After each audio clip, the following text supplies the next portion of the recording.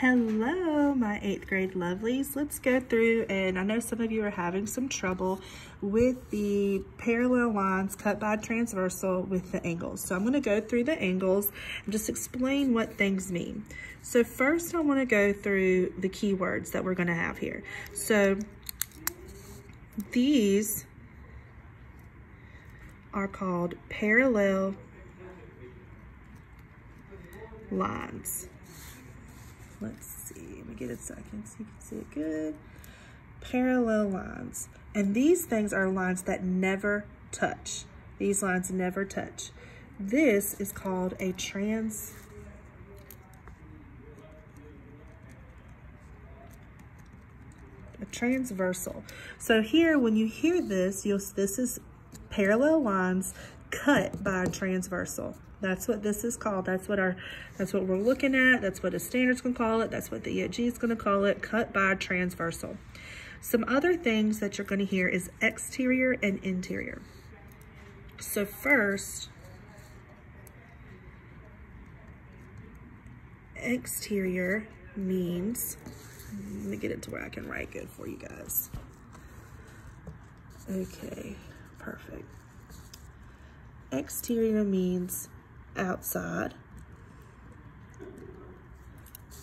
and interior means inside. So we have exterior and interior in what we're doing. So where would that be in the parallel lines cut by a transversal? Well, you're looking at what's inside of the boxes with the parallel lines. So these are all interior angles because they're inside of the parallel lines.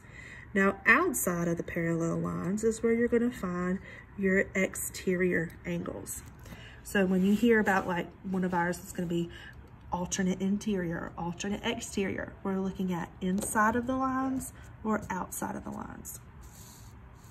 All right, let's go forward into alternate interior. The biggest thing that you can learn about when you're doing anything with alternate, think about a Z every time. So I'm gonna start this way and I'm gonna make a Z. Now I have a Z, okay? Look at these angles here. I have angle A and angle B. Interior on the inside, okay? Those angles are alternate interior. And what does that mean? They equal. So now I know that A equals B. Angle A and angle B equal. But those are not the only alternates. Those are not the only interior angles that are there. I can also draw a backwards Z. And when I do that, I now have inside angle C, angle D. And what do I know about alternate interior? They equal. So I also now know that angle C is angle D. Another key term, this means angle. That symbol right there. So I'm saying angle C equals to angle D. Angle A equals to angle B. So whenever you hear alternate, alternate interior, automatically draw your lines. All right, let's continue on, and we're gonna look at alternate exterior.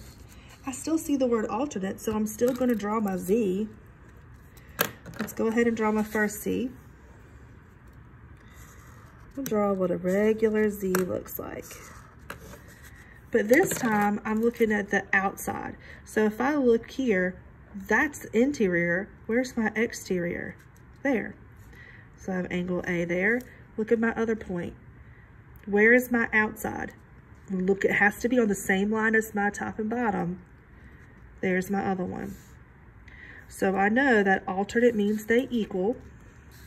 So I know that angle A equals angle, whoopsie, B. Again, you have more than one.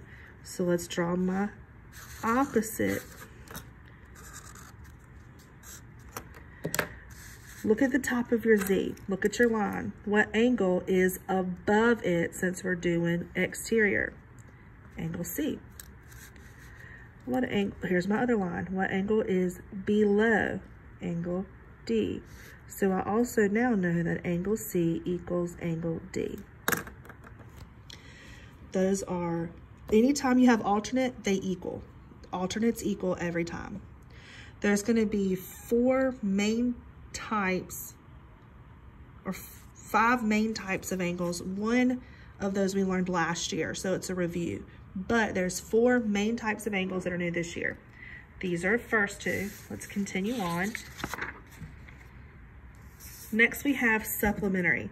Supplementary we learned last year. So it's angles that form a line and they equal, how many degrees is a straight line? 180 degrees. So now there's several ones you could do each time, but if I drew my straight line, this is going to be 180. So that means that angle A and angle B, whatever is here and whatever is here, has to equal 180. So that means angle A plus angle B equals 180. And we're going to get into some more of, well, what if this is x plus 3 and this is 22?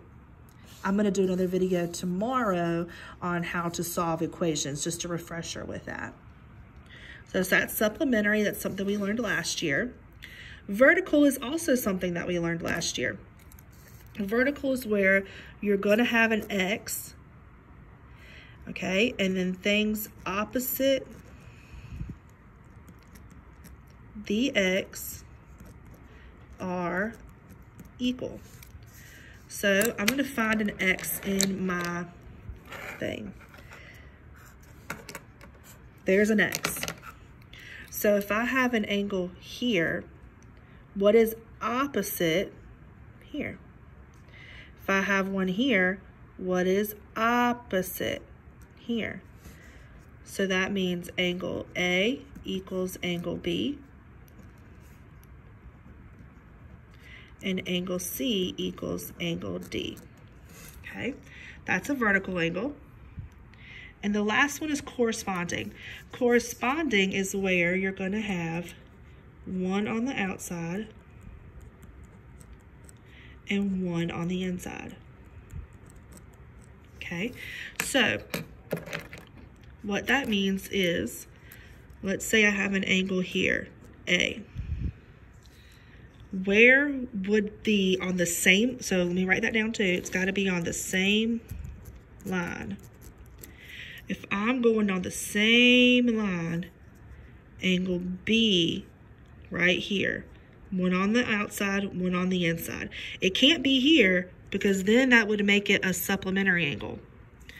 But outside, inside, and they equal.